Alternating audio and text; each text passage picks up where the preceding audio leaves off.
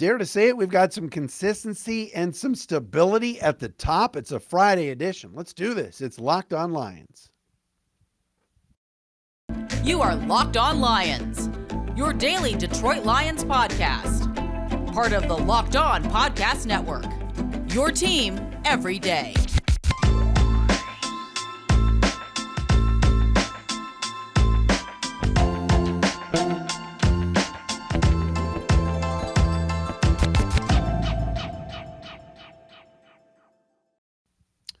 And a pleasant good Friday afternoon, everybody. Matt Dery with you. It is another edition of Locked On Lions on the Locked On Podcast Network of Friday, January 27th into the weekend and Championship Sunday, January 29th. What's going on? Let's do this again, shall we? On the Locked On Podcast Network, thanks for making us your first listen, checking us out on YouTube and wherever you get your podcasts. And of course, you can find us on Twitter at Dery Speaks, at Locked On Lions, the Matt Dery Facebook fan page where we post the podcast each and every day, and also, again, the Locked On Lions YouTube channel. Locked On Lions Today is brought to you by LinkedIn Jobs. LinkedIn Jobs helps you find the candidates you want to talk to faster. Post your job for free at linkedin.com/LockedOnNFL. Coming up on the show today, all of these teams still looking for head coaches. Can't find one. And a lot of people are backing out, because maybe they're questioning ownership other places. But guess where ownership's not being questioned right now? Here in Detroit. The Sheila effect on the show today. We'll talk about that. Right guard situation. We've not really touched much about this. I touched on this much, but I had a buddy of mine hit me up today, said he was watching the Lions-Packers game again, and he said, right guard's a problem. It might be. What are the options at right guard for the Lions? We'll get into that. And also, Aaron Glenn getting another opportunity and another interview, where we will tell you coming up here on Locked On Lions. And, of course, Championship Sunday coming up this weekend. You've got the 3 o'clock game, Eagles and 49ers from Philly. I think Philly's just going to be too good and too tough. They're just so talented all across the board. I mean, you look everywhere. Their receiving core, the running backs are deep. Quarterback is good. Their corners are so good. I like Philly in that game. I think it's going to be tough for a rookie quarterback in a championship game. I think the last 4 all lost, like Roethlisberger, Flacco, among others that started. Sean King, that started as rookies in a title game, did not get to the Super Bowl. I think it's going to be difficult for Brock Purdy to do that on the road. Also, the 6:30 game, Kansas City hosting Cincinnati. Everyone's talking about Burrowhead Stadium and how Joe Burrow is going to take over. Isn't it the Chiefs' time again to get back to the Super Bowl? And will Mahomes do some crazy things? Cincinnati's defense is better than Kansas City's, but we'll have to see about that coming up on a Sunday. But, I was thinking about this today, and I wanted to get into it.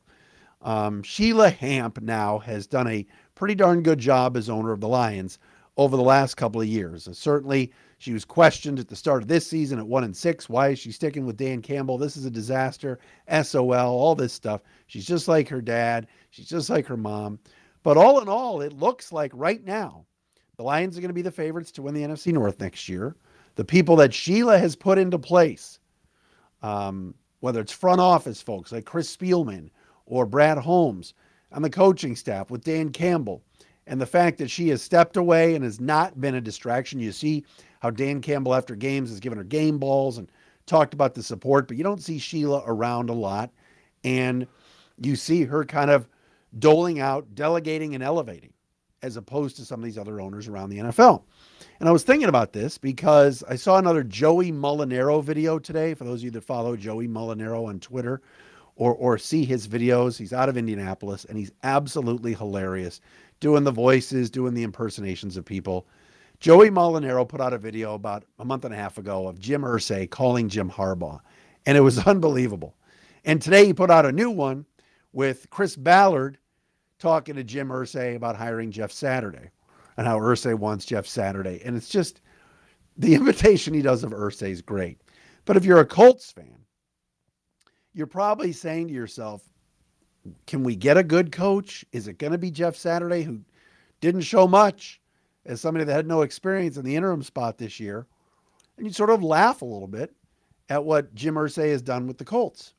Then you look at the Houston Texans. It appears DeMeco Ryans, the Niners DC, could be the guy, but the McNairs haven't exactly lit the world on fire the last couple of years with botching the hiring of Brian Flores, being forced to then not hire Flores as Flores got out of that. Then they had to do Lovey for a year, David McCulley or whatever his name was a year before that. It's been a bleep show down in Houston. And why can't the Texans find a coach yet, unless it's DeMeco Ryans and they're just waiting for the Niners to be done? And then in Arizona with the Cardinals, Dan Quinn had that job if he wanted it. And yesterday, the Cowboys defensive coordinator and former Falcons head coach took his name out of the running, basically said, I'm going to stay in Dallas. I want to see this through. Same thing Ben Johnson said when he stayed here in Detroit. I want to stay, be an assistant, see this through. Obviously, Ben Johnson probably got a bump up in pay, and you got to figure Jerry Jones, to keep Dan Quinn around, gave him a raise too. But you've got assistant coaches, really good ones, who deserve to be head coaches and deserve another opportunity like Quinn or an opportunity like Ben Johnson, and they're balking from being around Houston, Indy, or Arizona. Sean Payton is out there. Sean Payton is out there, but is he going to take one of these jobs or no? Because I think what he's looking at is ownership, what's going on at the top, and in places like Indy, Arizona, Houston, it's shaky. But we used to talk about that here. You look now at what's in place down at 222, it's solid. Have we seen any assistant coaches jump ship and leave Detroit because they don't like the situation? No. Have we seen any players say, I can't wait to get out of there like they used to under Quinn Tricia? No. At the very, very top, things are going well. And Sheila Hamp deserves credit. You have to give her credit. It seems like she is putting the right people in place, letting them do their jobs. There isn't infighting. We're not hearing about this person, this assistant GM wants to do this or that, or coaches wanting to do this or that. All is quiet down at 222 Rodwood Drive there in Allen Park. And that is a credit and a testament to the owner. Because the fish rots from the head. Everything starts at the very, very top. We've talked about that with some of the local teams here. We've talked about that with some of the owners who own certain areas around arenas. No names, please. Those teams don't win and haven't won in a long time. The one winner we've got in town right now is the Lions. So give Sheila some credit. Things seem to be trending upward, and everything is hunky-dory, as they say, down in Allen Park. All right, what are the Lions going to do at right guard? What's the very latest on Aaron Glenn? We're going to get to all of that coming up next right here on a Friday edition of Locked On Lions, right here on the Locked On Podcast Network. We thank you for checking us out. We got to tell you about our friends at LinkedIn Jobs. As a small business owner or hiring manager, you know that success in 2023 all depends on the team members you surround yourself with. That's why you have to check out LinkedIn Jobs. With LinkedIn Jobs, you can hire qualified candidates more efficiently by matching open roles with people who have the skills, values, and experiences to help you achieve your goals. All right. I've used LinkedIn Jobs before. It's really, really easy. You just put that hiring tab up there and you put your job in there, and they've got all these questions in there. It's great. They help you quickly attract qualified candidates to your open jobs with targeting tools. All right. Identify the most qualified candidates on LinkedIn Jobs and connect with them fast and for free. Makes it easy to screen people out and rate applicants based on your job qualifications on just one platform. Looking to hire a couple of folks, whether it's marketing, whether it's business development, whether it's sales, whatever it is, check out LinkedIn Jobs. They're number one in delivering qualified hires and quality hires versus leading competitors. LinkedIn Jobs helps you find the qualified candidates you want to talk to faster. Post your job for free at linkedin.com/LockedOnNFL. That's linkedin.com/LockedOnNFL to post your job for free. Terms and conditions apply.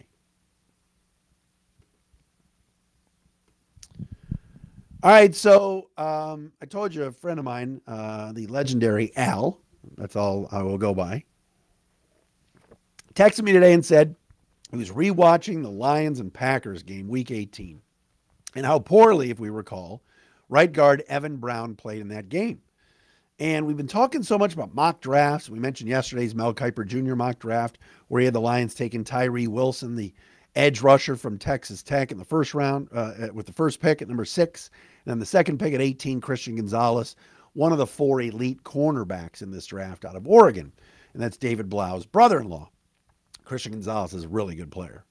And I said I would love it. I'm all for the Lions going defense and more defense. I'm all for it.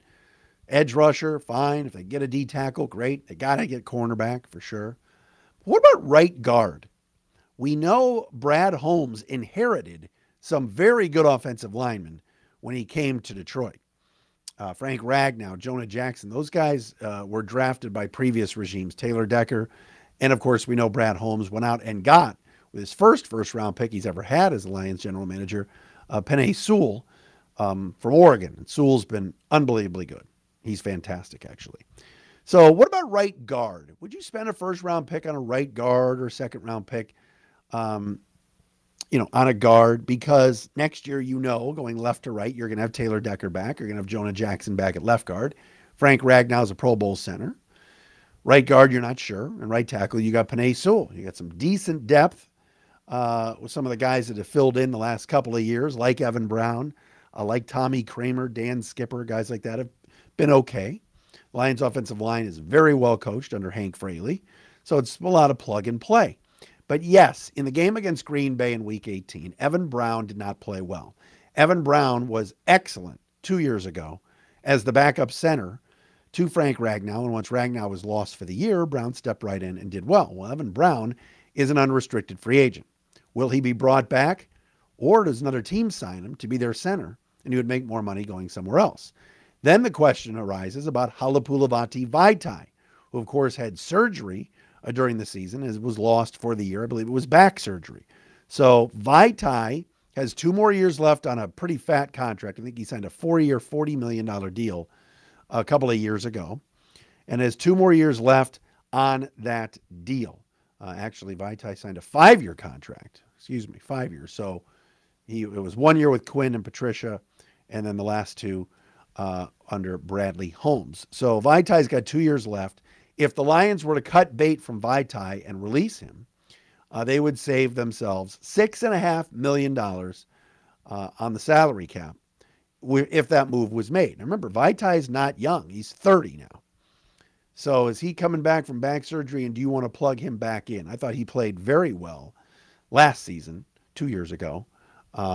This past year, he only played in a handful of games, had the back surgery, and was lost for the year.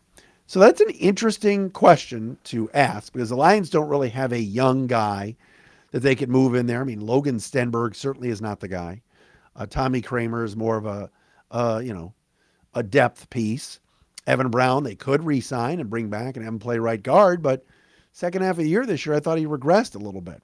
So, I'll be interested in seeing where the Lions go when it comes to the draft and how high they are on some of these interior offensive linemen that are in this draft. I'm a big Olu fan from Michigan, but he was a center. He'll probably be a center at the next level.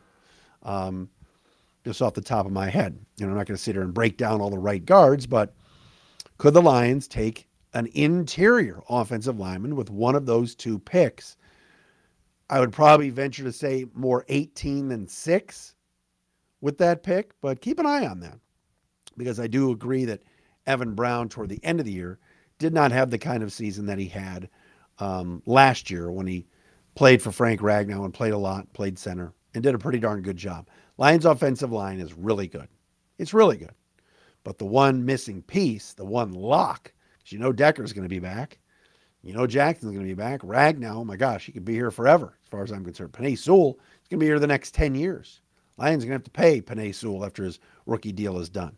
But do the Lions save themselves $6.5 million, cut Vaitai, let Brown walk, and then draft a cheaper on a rookie deal right guard? Jonah Jackson was drafted a few years ago and moved over obviously to left guard after he came in, TJ Lang retired, all the different, moves that the Lions made. But that's something to definitely keep an eye on. It wouldn't surprise me if the Lions took an interior offensive lineman with one of their 5 first of 82 picks that they have. Then you just plug him in and put him at right guard, and he's on a rookie deal. All right, will Aaron Glenn be back with the Lions? Ian Rappaport had some interesting news today about the Lions' defensive coordinator. We will discuss that when we come back. But first, we got to talk about FanDuel. The NFL playoffs are here. Championship Sunday this weekend. We're excited about our new sports betting partner for Locked On because they're the best. They're the number one sports book in America, and that is FanDuel. And if you're new to FanDuel, it's even better.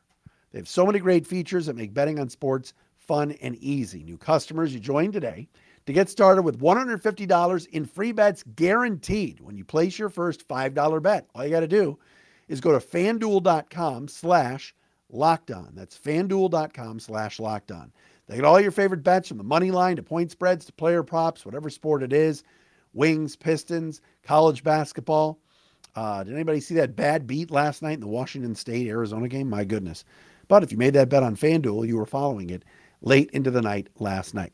So football fans, don't miss out. Place your first $5 bet to get $150 in free bets, win or lose, at FanDuel.com/LockedOn.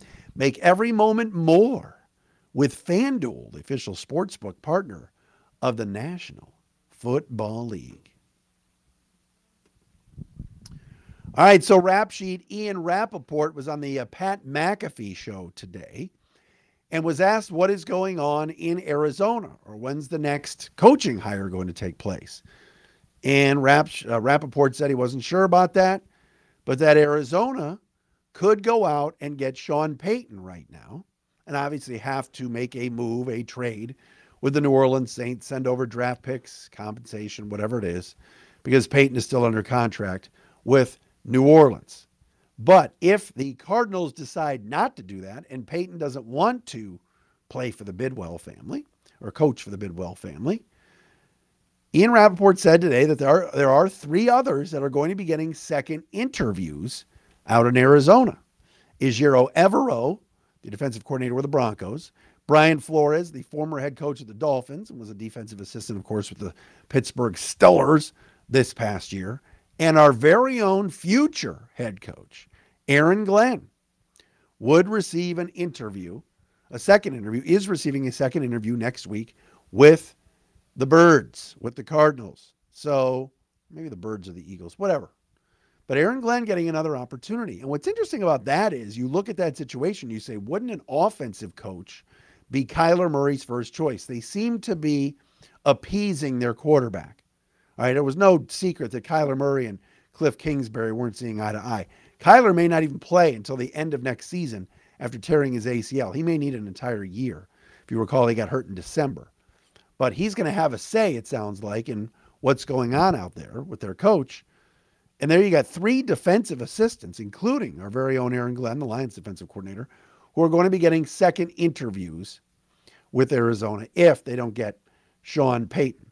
Now, when the Cardinals interviewed Glenn last Saturday, I read a lot of things online, and especially from Cardinal people, saying Aaron Glenn's defenses statistically the last 2 years have sucked. Why would we want that? But again, second half of this season, after the first 7 games, the Lions defense made terrific strides. You saw players on the defensive side of the ball improve and get better. Isaiah Buggs, Malcolm Rodriguez, Alex Anzalone had a better year this year. Kirby Joseph became a better player. Deshaun Elliott elevated his game. Jerry Jacobs got better as the season wore on. So that could be made. That could be your argument for Aaron Glenn, but he's got a chance. I'm not sitting here going, oh my gosh, they got to hire Ejiro Evero or Brian Flores. Aaron Glenn has a shot for sure to become the head coach of Arizona if they don't hire Sean Payton. So, Broncos still have the opening too. Colts, Cardinals, Texans, with Frank Reich taking the job in Carolina. So it's something to definitely check out, and we'll see what happens next week when AG gets an opportunity to talk to the Cardinals once again. All right, there is your Friday edition of Locked On Lions, everybody. Thanks for checking us out this entire week. We are back again next week. We'll go to Mobile next week, talk to Andrew Siciliano, who will be on the call of the Senior Bowl for NFL Network next week. Of course, Andrew from NFL Network as well. And we'll talk to him next week right here on Locked On Lions. Have a safe and relaxing weekend, everybody.